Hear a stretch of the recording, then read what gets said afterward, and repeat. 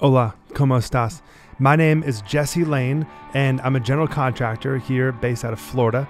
And my goal on this YouTube channel is to help other business owners be successful in their business. I'm a general contractor. If you're a general contractor or want to be a contractor, then you're in the right place. Or if you just want to start a business, then subscribe to my channel, give it a like, and look forward to having you around. This is Cooper, our new puppy dog. His official name is Cooper McNugget Lane. McNugget is his official middle name. He's a Springer Spaniel, and he's about 9 weeks old. 8 weeks when we got him. Had him for about a week, if you do the math. So I'm going to show you a super cool trick in this video. So this is going to be a Buildertrend quick tip video. So stay tuned if you want to know my system, which I'm going to impart to you, to approve subcontractor payments without you being involved. Stay tuned.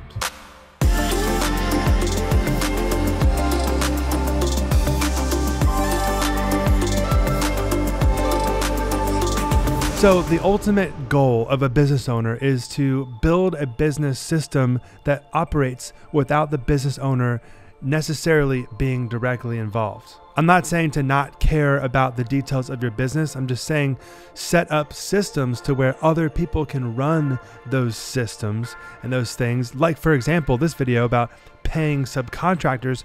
Now, I used to pay all of my subcontractors myself. I would click in to Buildertrend, send in the lien waivers. I would make sure the work is complete, calling my project managers, figuring out, like sending an email to my superintendents or text or whatever and be like, hey, did the millwork guy actually install the cabinets? Is all the plumbing actually roughed in, and did we pass inspection? Do we checking with my books person, hey, is the subcontractor licensure and insurance and all the paperwork, do we have their W-9? Is everything on file? So this is a system that can put those checks and balances into your business, so you don't necessarily have to be there doing it yourself, but have other people follow the system that you've built, and it gets done to perfection.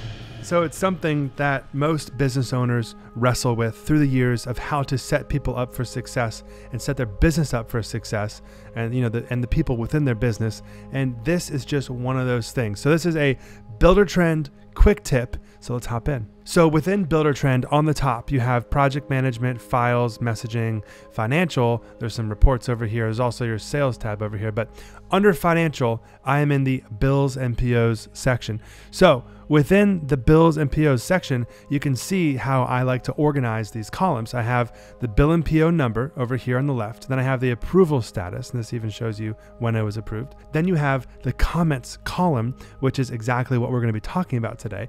Then I have the title of the PO, who was performed by, if it was paid or not, is the work complete, the total cost of the PO, and you see there's some bigger ones over here, and the amount paid and the amount remaining, stuff like that. So here's an example, window installation. This is purchase order number 42. So here's the trick. What I like to do is use the comments within the purchase order. This is super cool, super exciting. There's always going to be a number here under this comments column, whether it be 0, 1, 2, or 15, however many comments there are.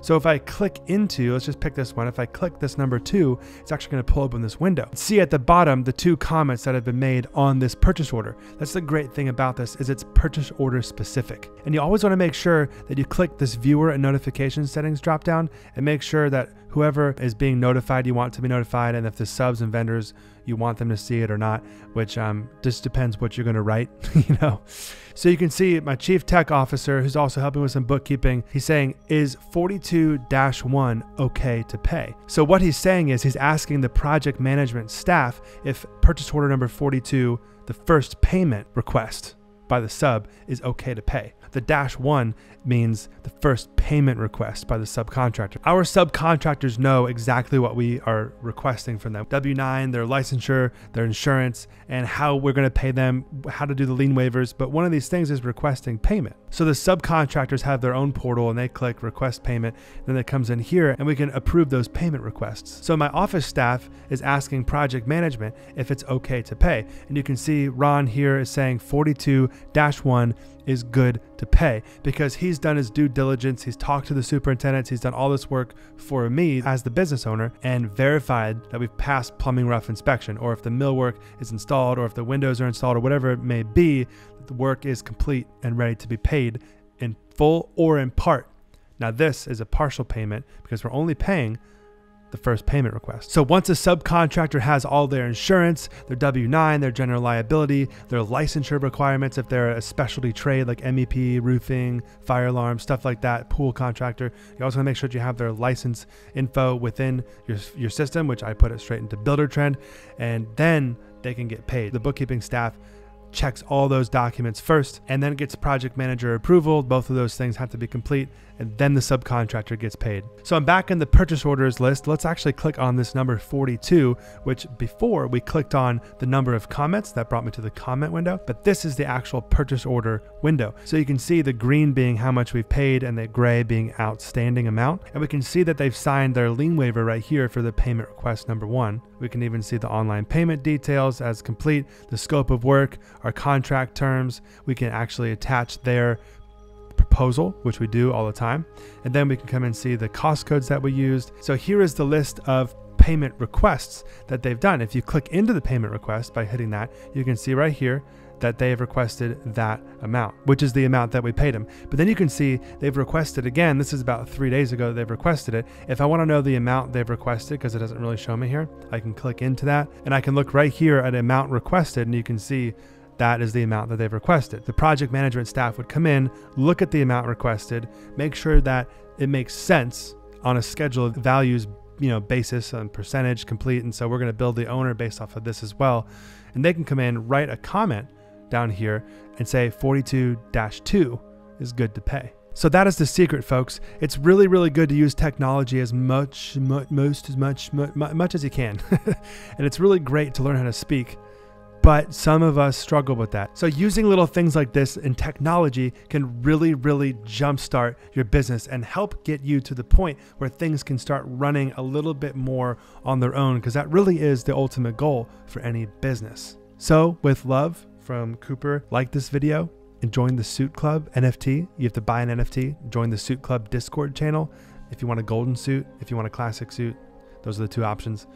And then come to my business conference in October 2022.